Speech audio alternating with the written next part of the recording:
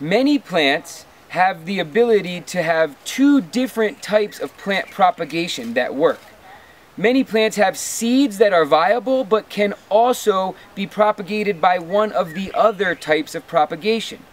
I want to make the note that seed is important because, as mentioned before, it can introduce new genetic diversity into the plant line.